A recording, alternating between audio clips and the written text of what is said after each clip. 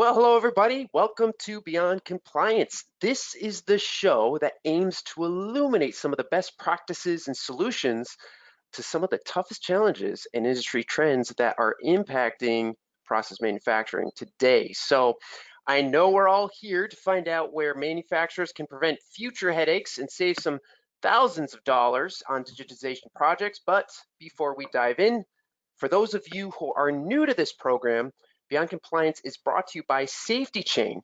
They're the developers of the industry's only end-to-end digital plant management platform, specifically designed for process manufacturers to unite plant production, quality, and compliance in order to improve yield, maximize productivity, and of course, ensure compliance. Now, just some quick housekeeping items. First, we've muted all attendee mics, but you can save your comments and questions at the end because we will have some time for Q&A. And yes, we are recording this session and we will be sending a link to the replay as well as the presentation slides to you later today, so keep a lookout. All right, let's go ahead and meet today's speaker, Arthur Leshevsky, whose 12 years experience in manufacturing digitization has led him to become the Vice President of Operations for Mode 40, whose mission is to help manufacturers turn IT into profit through operations, engineering, and technology consulting, specifically around digital transformation projects, which is perfect for what we're talking about today. So Arthur, welcome to Beyond Compliance. Now, I think it's safe to say that you've seen it all when it comes to whether a digitization project will succeed or not. So it's great to have you on today. Awesome. Thanks a lot for that introduction. Yeah, maybe before we jump ahead here, just a quick bit about my background. As kind of been alluded to, I've been working in manufacturing for about 12 years now, mainly through consultants and integrators.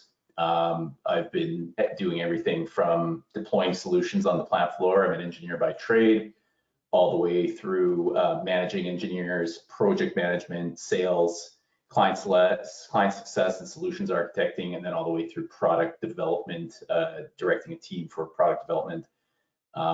In my personal experience, for those on the call that come from, I imagine most do, from the manufacturing world, a lot of experience in packaging, liquid process, kind of traditional MES across multiple verticals, and general networking, which is going to be a part of our focus today.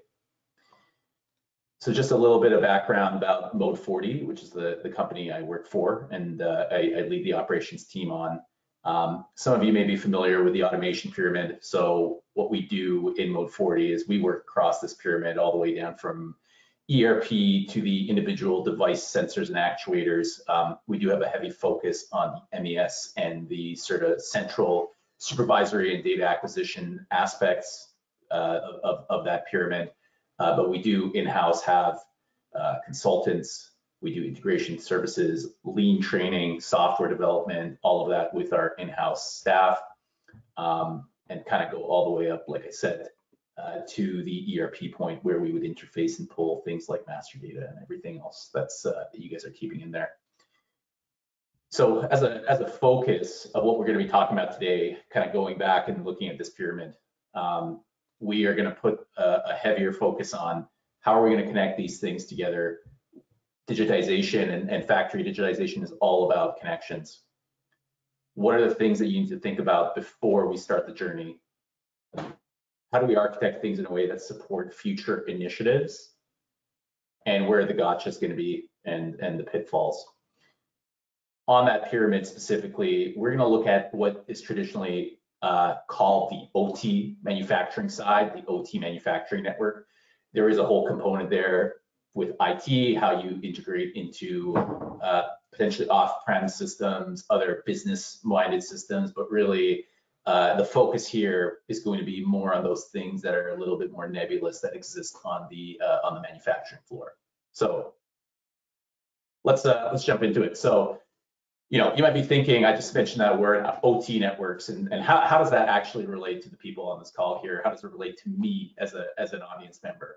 So in my experience, about 95% of my clients are missing some component of something we're going to cover today, which really helps streamline projects and digitization initiatives. So a common thing that a lot of I hear from people is, well, kind of the misconceptions is I don't have a manufacturing network. And if that's the case, that's okay. You may not have that today, but you will likely have that in the future. How am I supposed to do this? We don't have an IT person. That's okay too. The goal of this presentation is to focus on the things you can do without IT or an OT expert. It's not a problem for us yet, exactly. It doesn't have to be a problem yet, or it may be. We don't have a budget. What we're going to cover here is good practices and standards. It's mostly free, and it's things you can be thinking about now and implementing without a lot of expenditure. We have somebody that handles it. We have that guy that comes in and does things. That's awesome. That doesn't mean that we can't provide additional guidance and creating a way to prepare ourselves for the future. And one of the common ones is, well, I don't know anything about networking. I'm just, I focus on other parts of this. It's easy, I promise. Nothing here requires a degree in networking. Nothing requires a extensive amount of experience. These are heavily based on standards and bookkeeping things you can be doing to prepare yourself. A lot of the things here are going to be extremely simple, and in my experience, depending on scale, could save up to $100,000 in the future as you get to those points where you're digitizing. So before we start, because we're going to put a focus on digitization and the backbone of that, which is OT networking, we're going to do about a 30-second crash course on OT networks and what are they comprised of. So what will you typically see on the plant floor? You're going to have some kind of machines, and those machines are going to have a PLC cabinet. It's usually a controller of some sort. It doesn't really matter what that PLC is. It's just a controller that controls your machines.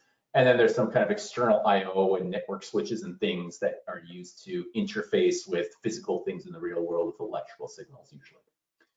Sometimes there's an additional panel there that for the bigger systems that you may have installed that's going to have additional I/O that's connected back to your PLC. Some of you may have SCADA computers or other types of PCs on the plant floor. There may be another machine that it's interconnected with, another PLC. And then sometimes there's external switches that aren't necessarily inside the cabinet. There's another IT closet, OT cabinet.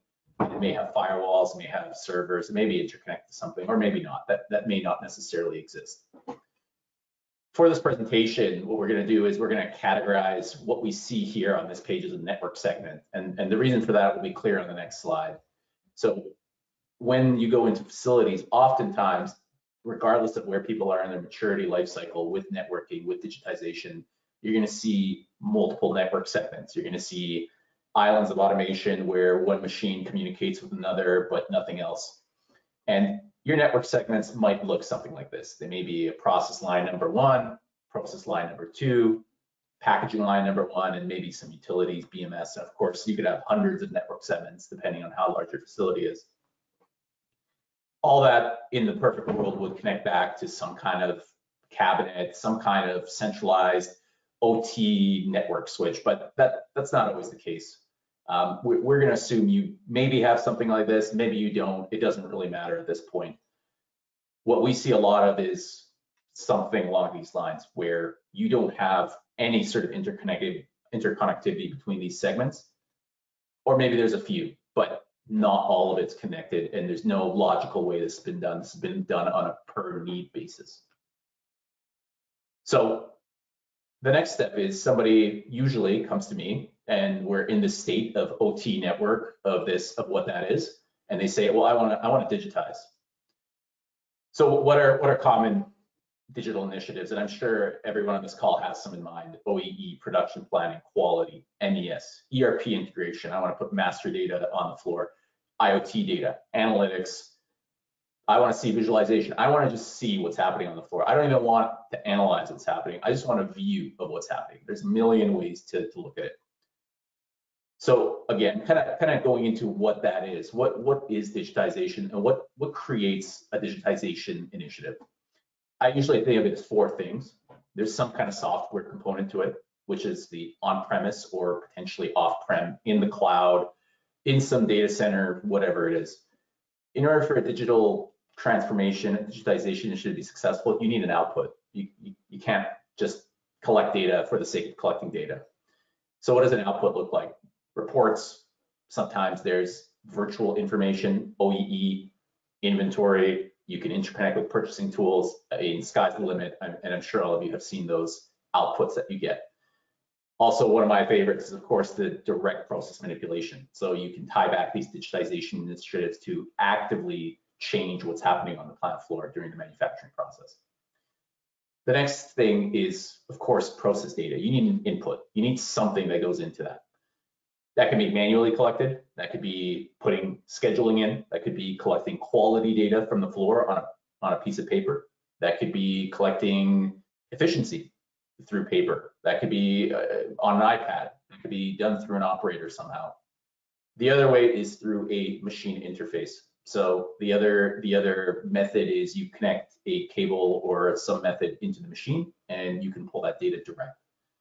And finally, there's a data transport. So it could be manual again. You're moving things off a piece of paper into an Excel spreadsheet, and then crunching that data, which again, Excel is everybody's favorite. And then there's the network component, that backbone that we've already reviewed. So in this presentation, we're going to assume that we're not moving towards that manual process, but we are thinking about digitization direct with things in your facility. So again, the focus is probably going to be machine interface and that OT component. So let's do a recap. We've kind of gone through a few things here. We're already digitizing, or we want to digitize in the future. That's a key point to this presentation. We have no network, or maybe there's some networks already existing that are communicating between machines. We'll want to exchange data with machines. That's a given based off the last slide. And we're also assuming that maybe that subject matter expert doesn't exist. You already have an OT guy, awesome, then you're probably ahead of the curve. Doesn't mean that you're not going to get anything out of this presentation. There's still things to consider, but a lot of the times I see my clients have an IT person who doesn't have that foundational knowledge and understanding of potentially what may come across as machines expand and what some of those architectures are going to be to consider in the future. So let's get into the meat and potatoes of this presentation. So what do we need to do to future-proof our systems? So there's the scenario where things are already there. So obviously the biggest one is don't make the problem worse.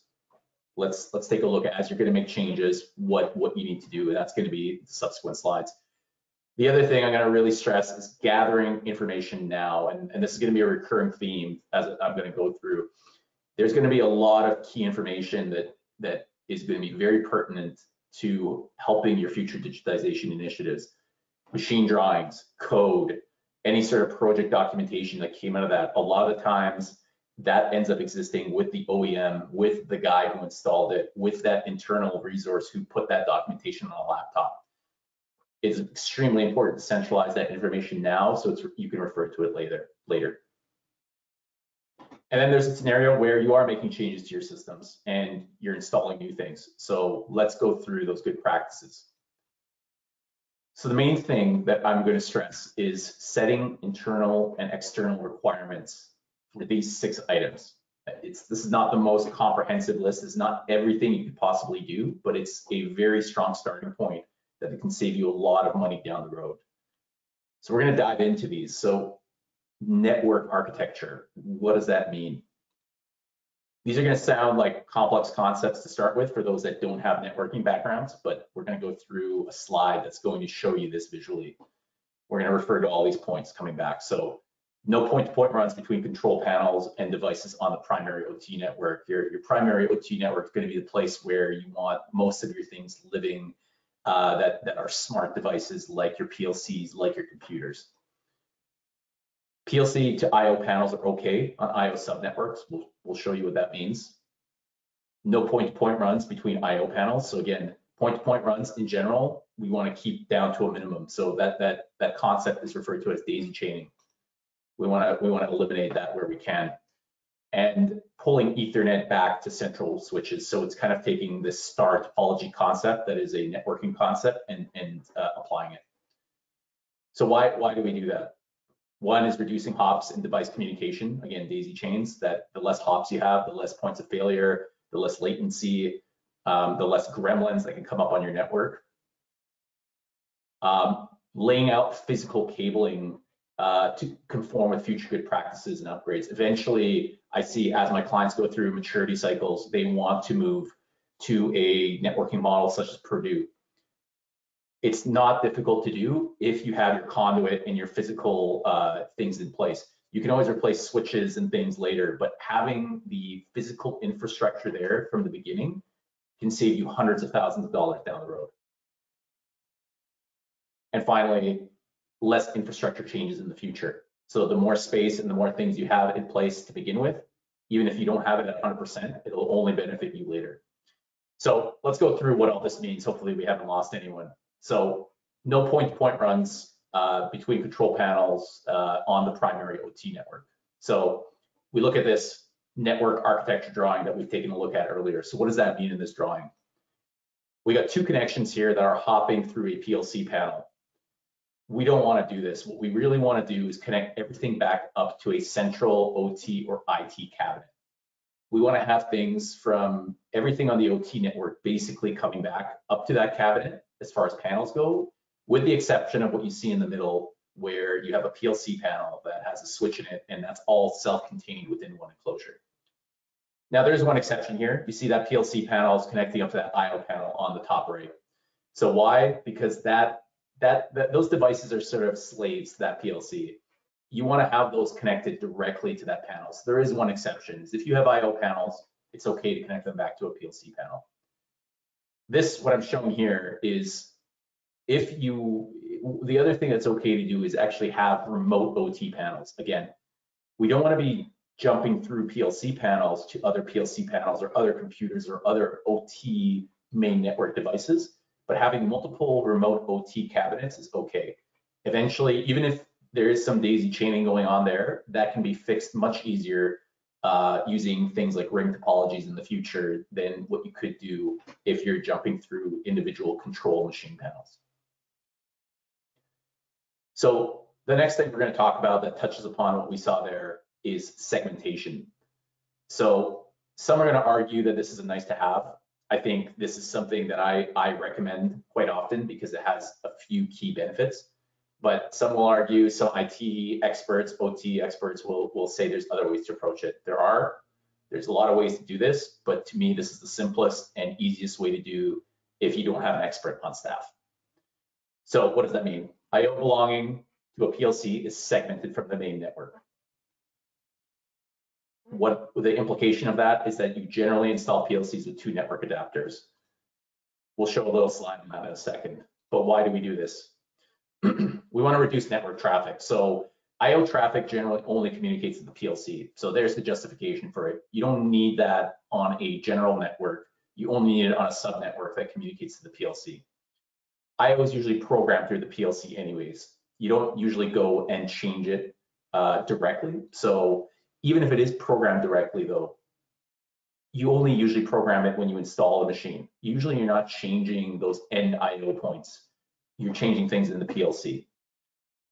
And finally, IO, again, with IoT and some other concepts, IO can be a direct source of data, but generally it's a secondary source of data. Generally, you're contextualizing that data within a PLC first. Not always, but generally. So we go back to this picture that we just saw a second ago. So we fixed up some of our daisy chaining going from PLC to PLC panels. Now we have a PLC panel in the center with a IO panel on the side there. So what's wrong with this picture? When I click the next button here, I'll just eliminate some of the riffraff that you guys don't need to see. When I click the next button here, you'll see in the center panel, what we did is we've added a second adapter to that PLC in the top left corner of the center panel, and we've added a secondary switch. Now, all those IO devices that were there previously connected to that main network are on a segmented network, and they only communicate to that PLC. You've now reduced traffic. You can now just add IO to that network without potentially affecting anything on your OT network and a few other benefits. So now we're going to jump into one of the heavier concepts of this. So again, hopefully I haven't lost anyone yet, but you'll have this presentation to refer back to with the graphics and everything after this presentation. So one thing you want to do is create a standard for your OT network and how you're going to approach IP addressing within your facility. What that means in practice is you want an Excel spreadsheet. Pretty simple. The implication of that is, though, is that as anyone is installing devices, that means OEMs, any key installers that you have, internal people are installing things on your OT network. Every IP address needs to be designated from that master spreadsheet. The other thing we're going to do is create a primary OT network and some unique subnets, as we did with the segmentation for your IO networks. Why are we going to do this? Well, the first obvious one is having a master log for all your IP addressing. IP addressing is required. The IP address is required in order to communicate with devices. It's sort of like the key to being able to say where something is on your network. Without that, we can't communicate. So actually knowing that is a huge problem with a lot of the clients I work with, is that they don't even know what that is, and it can be difficult to figure out later. The other real risk is that even connecting to a network often requires assigning yourself an IP address. And if I don't know what's on that network and I just want to even scan it to see what's there, there's a risk of myself duplicating an IP address and then taking something down on your network. So having that list lets me know exactly which ones are free and what can I assign to my own computer. The other thing is it future-proofs the network because it allows everything to communicate as you'd expect. So before we get into some of the graphics and showing everybody what this means and what that Excel spreadsheet looks like, I'm going to do a very quick overview of what IP addressing is. So we've talked about that primary OT network, assigning it a subnet. Usually people will assign one of three subnets. There's a 10 dot subnet, as you can see under the second bullet there. There's a 10.x.x.y. There's another subnet 1.2.168, which a lot of people's home routers will give them. And then there's a 172.16, which is a lot less common than the other two. These are defined by the International Standards Boards, IANA, IETF, as private subnets that you can use on your own private networks. So everybody uses these. Like I said, your own computer has it. Every factory kind of uses these. Generally, my recommendation is you use the 10 dot. It's the biggest subnet. It's the biggest private subnet you can use. And it's generally a very common one that everybody sees and understands immediately that that's a private subnet. There's examples of how you can apply that. So on the bottom bullet, you can see a private subnet could be 10.0.1. something, 10.1.1, 10.30.0. That X can be anything you want, where Y is between 2 and 254. So okay, again, a lot of things, but we'll get into it and we'll simplify it. So let's take a look at this graphic here. This is your primary OT network. So we've already alluded to it. You've separated out your IO on the top right corner, and now you have your primary OT network. This is where all your devices live that you want to be communicating with and that want to communicate with each other. As you see on the top corner, on the top right there, top left, sorry, I've designated that as the primary OT network, and I've assigned it that 10.0.0 subnet. So now that we've established that, let's go into what does your IP addressing standard look like. It's an Excel spreadsheet. In the first column, you put in the subnet, which is 10.0.0, followed by all the addresses in that subnet, which range from 1 to 254. You'll see I've purposely reserved 10.0.0.1, and the .1 of any subnet will always be reserved for the default gateway. We'll talk about that later. But just trust me on that. Just always reserve that one as you're creating your spreadsheet for the default gateway. You designate a tab for that primary OT subnet, and you see you put in the 10.0.0.x, signifying that all the IP addresses will start with that there. And as we jump into the next tab, the next step is really just assigning these IP addresses to everyone in your facility. So as something comes onto your network, whether it's an OEM installing a machine, it's an internal resource, a maintenance person installing a sensor or installing another system, a computer, you want to be assigning IP addresses off of this list. They're going to come back to you with certain information that you're going to need. You don't need to fill in this information yourself. All you need to do is get them to come back to you with this. Your only job here is to delegate out the IP addresses as they're required. Things they're going to come back to you with is subnet mask. It's usually going to be 255, 255, 255, but if it's different, the installer can update that. As you install things, you're going to want to say this is now in use. So that's something you would update and say that the status of that IP address is in use or reserved potentially. MAC address is a unique identifier specific to the network port of that device that's being installed, which the installer should give you. Description, self-explanatory, the installer should be able to update that. Part and model number, again, installer should be able to give you that. And then very important is the location. Generally, any panel that you put down on the floor, whether it's a network cabinet, whether it's a machine panel, what have you, is going to have a number, or it should have a number associated with it. If it doesn't, put one on it. Make sure you log that number so you know exactly where a device is in which panel, and vice versa, which panels contain what devices. There's also an asset ID. This is just good practice that I recommend for people as they're developing their own internal standards, just so that they can identify assets from an internal nomenclature standpoint. And that is basically it. Your job as a project manager, as an operations manager, as whoever you are in your organization, is simply to bookkeep that. And anytime an installer comes in, regardless of who it is, they need to understand that they need to come to you to get that. This is very common in the IT world. It's not a foreign concept. It's just something that people within the manufacturing space don't do well. So we've talked about the primary OT network. We've basically given you the tools you need to bookkeep and make sure that you understand what's happening on your network on the OT side. So what about this yellow box that's here now? The IO, these other network segments that we've talked about that aren't connected to the primary network. Well, it's basically the same process. You just assign another subnet to it. So in this case, you'll see we've assigned 10.0.5. We've created a tab. In column A, we've updated that with the 5 in the third octet. And the rest is just bookkeeping. You just fill that in. Following this process would have saved me over the course of my career probably months of labor that I've spent going through and trying to map out facilities just to make that Excel spreadsheet. Backwards engineering that is months and months of my lifetime that I've spent on multiple clients trying to do that. It's a trivial activity that can be done. It takes a little bit of bookkeeping, a little bit of diligence, and it can save you tens of thousands of dollars down the road just to have that.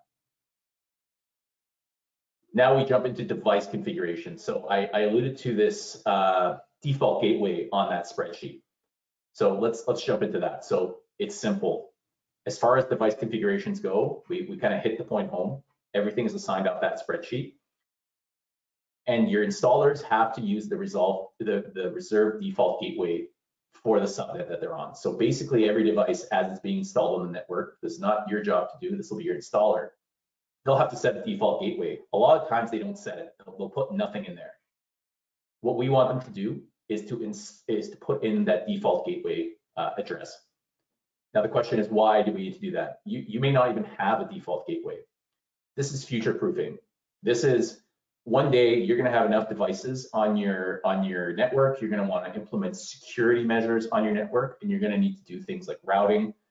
This is going to enable that. You're going to be able to install those default gateways and make sure that you can actually achieve those things without going through and having to reprogram devices that you've already deployed. It's a 1-second activity that people do when they're installing devices, and that can save you a ton of time in the future. And I've already alluded to the routing. So what does that look like?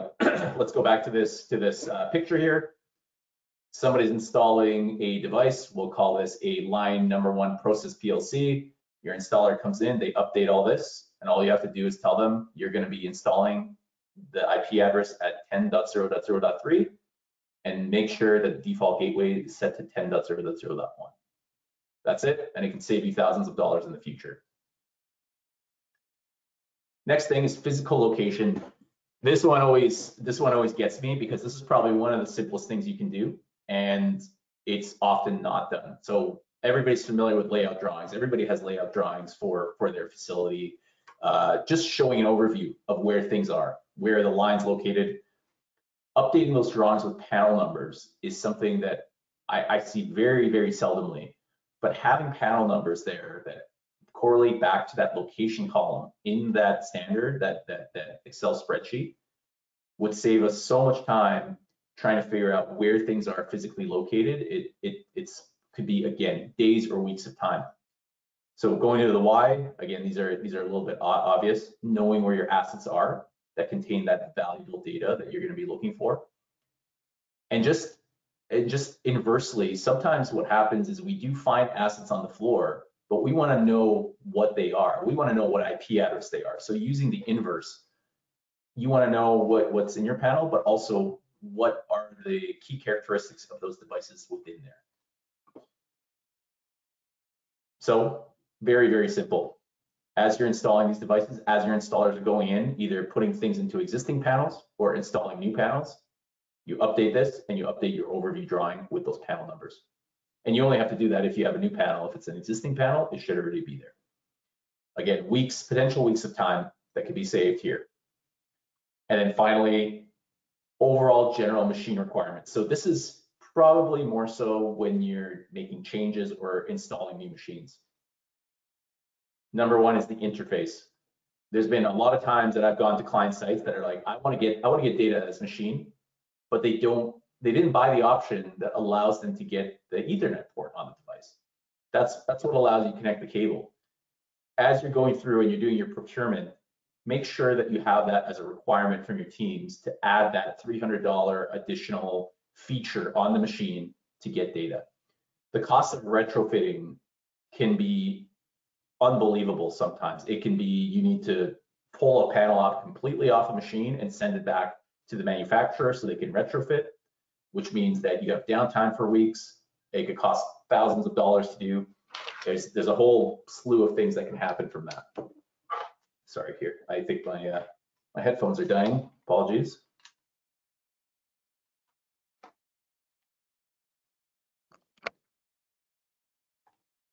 Okay, sorry about that. And secondly, the other thing is code backups. This is another thing that I would say 80 to 90% of clients I work with are guilty of, is not getting code backups. So whether that's internal resources making changes to machinery, installers coming in and putting in and deploying something, a lot of the times the most latest and greatest up-to-date code, or any code for that matter, is not available. So why do we need this thing? Why do we need these things? One, again, the Ethernet interface is required for a machine to pull data. It's usually a small cost upgrade, and it will get you what you need in order to integrate the machine later down the road. Number two, the code is generally required to access the data you're looking for. And number three, why we try to drive the point, anytime there's a change made, get that backup, because that might not be available later. It's happened so many times to my clients where an installer has gone out of business, they lost the documentation, that guy who installed it is no longer working there, and it was on his computer. Happens all the time. And it can be a deal breaker sometimes for actually taking on a digitization initiative on a specific machine. So we've talked a lot about concepts. There's a lot we went through, and you might be thinking like, wow, there's a lot to remember here. We've created basically a one-page cheat sheet to review this. So when we talk about network architecture, we've talked about things like making sure you're not daisy chaining between panels. That in itself basically sums up what you need to do. You want to take on that star topology concept. So don't go between PLC panels and don't go between IO panels, but going between a PLC and IO is okay. And the cost of that, you may need an extra network switch. You may need to put a cabinet out in the field to pull your systems to, but it's quite minimal. Segmentation. Keep your IO and your primary network separate. Again, when an installer comes in or you're deploying something yourself, there may be a small cost associated with an extra communication card, usually a few $100s. IP addressing, create a spreadsheet and just maintain it, and make sure you're doing your due diligence to working with your contractors and your internal resources to use it. Device configuration, again, these are things that take seconds to do and are often not thought of or not followed. Physical location, again, it's as easy as updating a spreadsheet and updating a column, updating a layout drawing and updating a column in a spreadsheet. And then finally, interfaces. Sometimes it's free to get the Ethernet adapter. Sometimes it's a few $100. And getting the latest code changes, again, that's free. That's something your contractors and your internal employees should be able to do. So let's jump into an example project. So what I want to do in these next slides is illustrate a real world example of what we go through on a monthly basis with our clients. I would say at least one a month I get that falls into this category, and here's some of the steps that we go through. So a client will come back and say, I want to do a digitization initiative. And again, they'll go back to any of these. Sometimes it'll be as simple as, I just want something on a TV screen. I have 5 pieces of equipment I want to get data from, and I'm going to ask someone, either internal, contractor, OEM, somebody to come and do this for me. So let's take a look at a hypothetical layout drawing. Again, layout drawing here. Let's say we got a few palletizers, we got a few checkwares, and a grinder that they want to integrate. So let's talk through the steps that I take when a client comes back and says, I want to do something with data from these machines. So step 1 is we need to find the data source, which is generally a PLC or it might be some other device on the floor. So first thing is physical location. If these standards and if these things exist already, we can identify where that device is from that layout drawing, and we can look at the master spreadsheet to see what is connected, what is in that cabinet, what does that machine have. I can basically identify all the information I need from that system without ever stepping foot on site. I can get on a Skype call, I can do it via email. If I have this information, I can tell them almost unequivocally what is there just off of this information. If we don't have this information, what happens? So we need to physically get to site and inspect the panels. We may not know what network it's a part of. Part numbers may not be visible, so I can see a part, but a lot of the times you'll get a company that sells a part that has 80 different flavors and you need the exact model number. Sometimes I have to take apart. I got to shut down the panel, I got to shut down the machine and actually rip the thing apart so I can see the item number. A lot of the times I have to actually talk to the OEM that installed it. We got to set up meetings so that I can get information about it. And generally this does cause a delay, trying to get on site, getting an OEM involved, etc. All this could be solved with a simple spreadsheet. Next thing we got to do is establish the feasibility of getting data. So we've established, I know what's in the panel, I know what that device is, but can we get data from it? Sometimes it's very simple. You look at the part number and you say, absolutely, we can get that data. Other times we got to do things like look at the PLC code. We got to look at how the machine was programmed and what data it has available.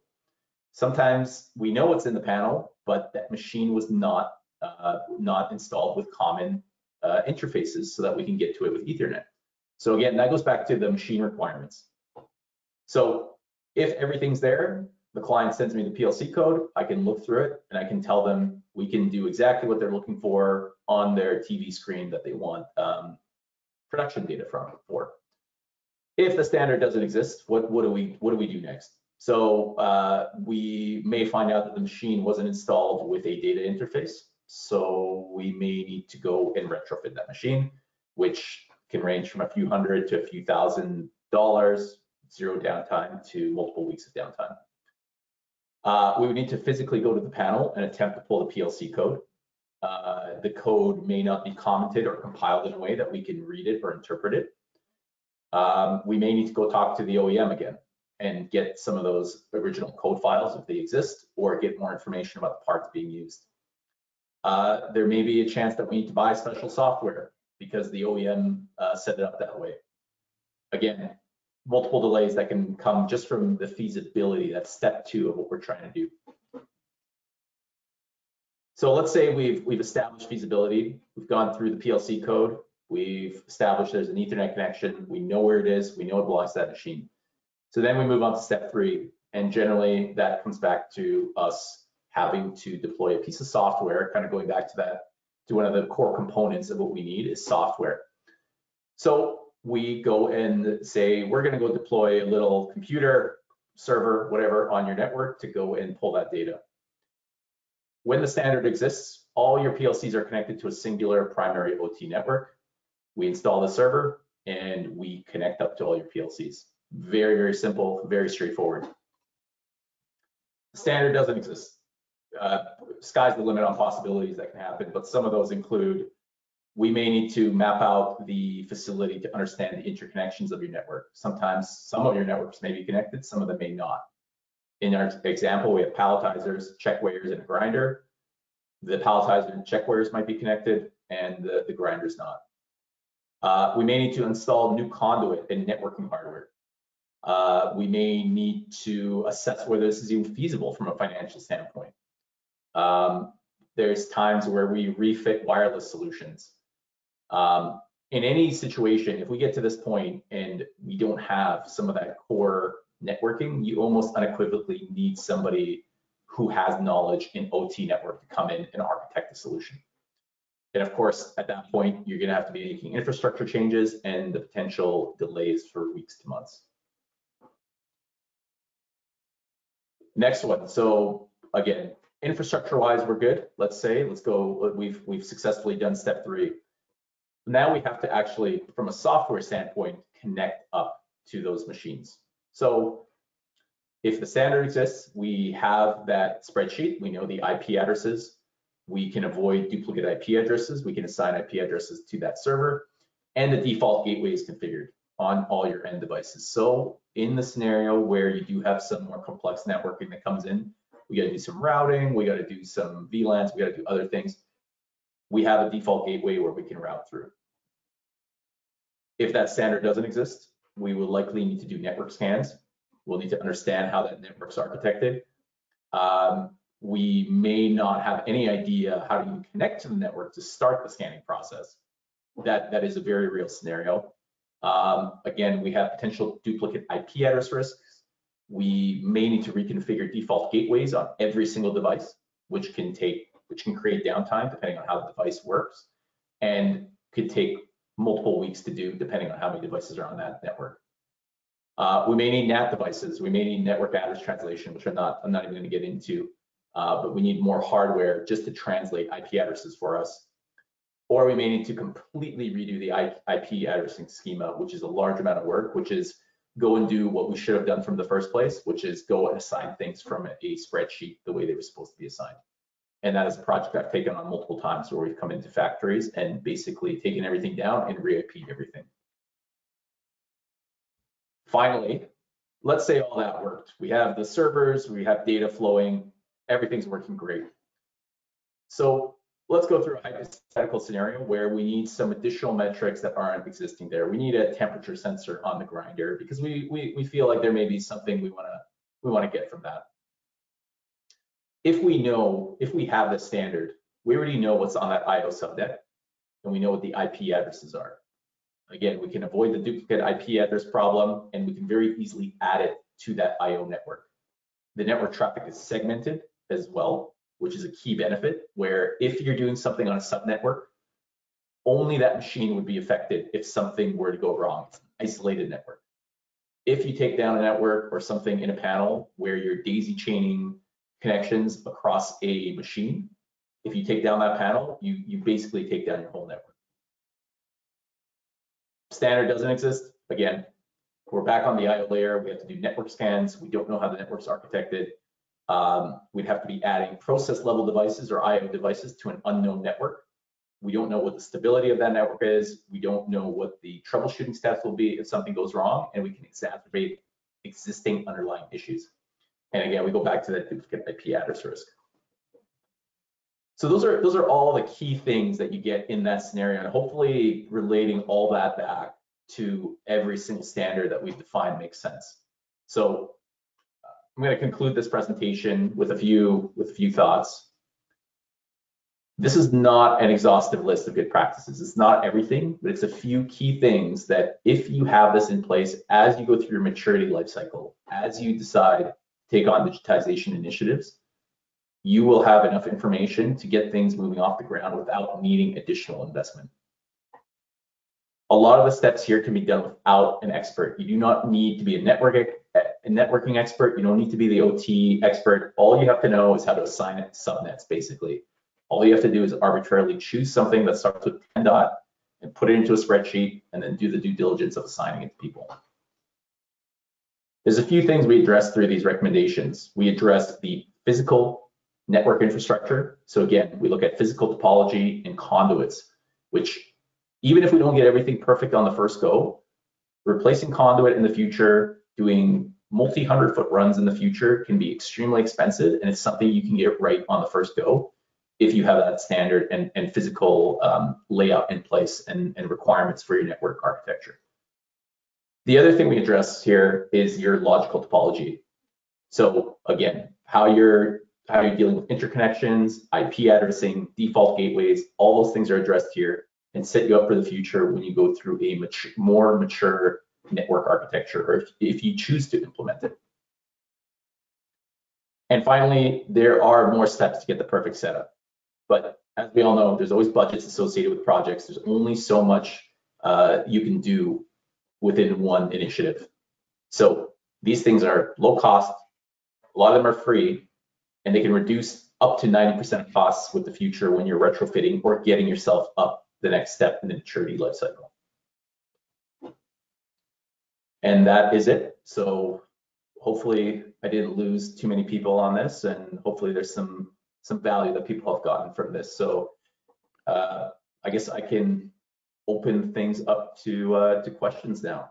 Some of you folks have been talking about how, again, there's a little resources. You don't necessarily have project management. You don't have an OT person. You don't have somebody that's necessarily looking after some of the different categories or requirements that Arthur talked about today. So out of the 6 categories that Arthur went through, which one seems to be the biggest pitfall for our customers?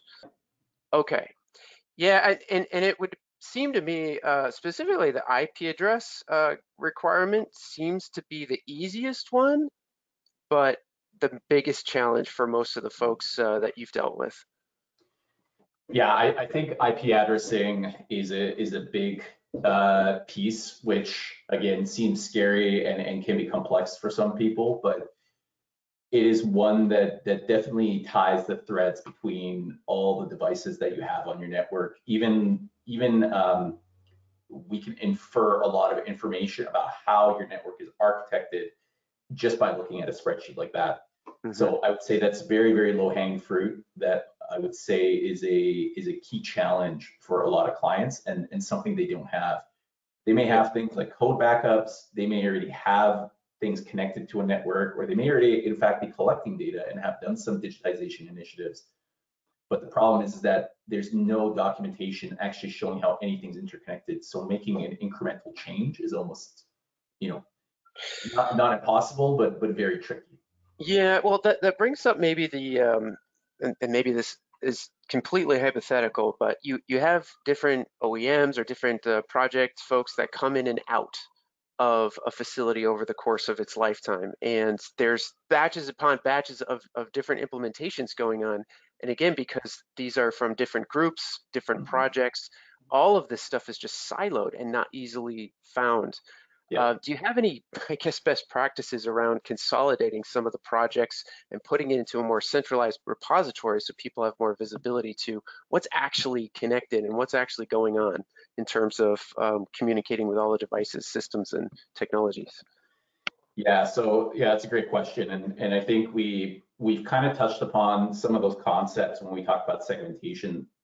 What happens often, and maybe some people can relate to this, is that you get people and installers, and there can be multiple projects going in at the same time, and you do end up getting fully segmented machinery and networks and things that form on their own organically, simply because there is no key person who is driving that standard of you need to be assigning and you need to be doing things per this spreadsheet even that we've called out.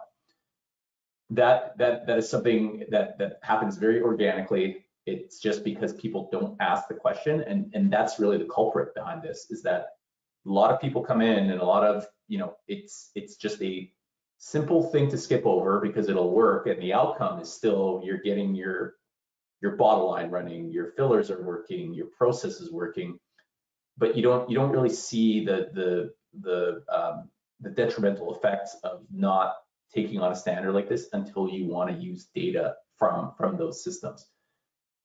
Going through and having somebody that's appointed with this task, and it's not an easy thing. I think out of anything here, that is actually the hardest part, is consistently applying what we've talked about here. It's not the concepts or the actual act of doing it, but like you said, project managers change.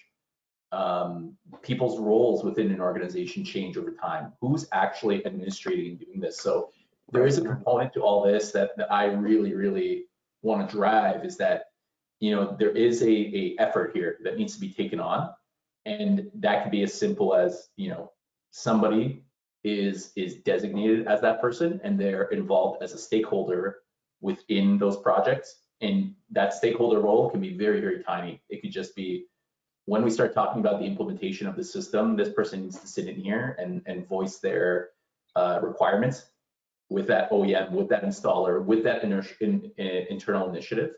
Mm-hmm. Just driving that, just that 10-minute conversation can really drive the adoption of all these standards. Right. Well, yeah, at least on the IT side, right? There's always the risk of shadow implementations, or there's other departments and teams that are just putting in new software, and then what's the ripple effects from that? If you don't have an OT department, that's going haywire. So going back to one point you said around network architecture, reducing network hops, and I think you gave a couple of examples of that. But for somebody who again isn't necessarily an IT or OT type person, that might be a hard concept for them to think through. Mm-hmm. So do you have any advice to help guide folks around eliminating the unnecessary connections to just create a more streamlined connection? Yeah, and I mean, I can sympathize with the folks that can be tasked with this, that may not have the background of networking, and it can be a lot harder, to your point, of actually trying to get that adoption. Again, what I think the fact of the matter though is that these people that are coming in and doing this work understand what you're saying. Even if you don't have that background and expertise, even as simply as getting something down on a piece of paper, even just transcribing what I put in this presentation and putting it down as a requirement set. Oftentimes you can go and give that to an installer, give that to that OEM that's going to be coming in, to the line integrator, to your internal guys. They should understand what that concept is, that it's a fundamental networking concept. And being able to drive that through that and saying, hey, you need to conform with what we have down on this piece of paper, that should initiate them to go and make the tweaks and little changes that they're going to need to conform with that. And then they might come back and ask you, well, okay, we were just planning to make this little island of devices here, but you're saying we need to connect up to your main OT network. Where is that? They may ask you, where's the cabinet location? How do we connect into that? And they'll say, well, you said I need 2 network cards because you don't want the IO on your main OT network. Okay, I know what that means as an installer. Okay, you gave me an IP address. Okay, I know what that means as an installer. You gave me the default gateway. I know what that means as an installer. But what do I connect to? So that might be, in my opinion, as hard as the questions get, is they're going to have follow-up. There's going to be subsequent things, but again, even with some of the the hesitance that a person may have with trying to push kind of some of these standards, it's not terribly difficult, and the people that are working on it should know how to address those things 99% of the time. And really, the subsequent things would be like physical location of your network cabinet. So I know it's sort of a leap of faith that I'm kind of asking for here, and saying that it is not something that may be intuitive for everyone, but the people that you're going to be surrounded with, it will be something that they'll know how to do. So hopefully that addresses that. Yeah, and I appreciate the cheat sheet or the one pager that you had a couple of slides back. I think that's going to get a lot of folks on this call started, at least with the conversations. Um, Arthur, I know we're running out of time, so if you don't mind, we'll just go to the next slide because I know your contact information is on there. I think that would be a Yeah. good way to end this presentation because there's going to be a lot more questions when it comes to actually when the rubber meets the road and you're trying to figure this stuff out. Arthur's information is right here. Arthur, we really, really appreciate you coming on. This was some pretty deep dive stuff, at least in my opinion. And I think you made it a lot easier for, at least again, in my opinion, for us to understand what's necessary to save a lot of time. Those examples were outstanding, by the way. And of course, any future expense to fix some of those errors up front. So I appreciate it. Please do send Arthur an email, or you can send an email here at Safety Chain and we will forward that on. Any question that we didn't actually address during this session will be addressed offline. So thank you everybody for your participation. So wonderful having you on, Arthur. We certainly want to have you come back and share some more of your stories. Thanks for coming. Okay, have a great day, everybody, and we'll see you next time on Beyond Compliance.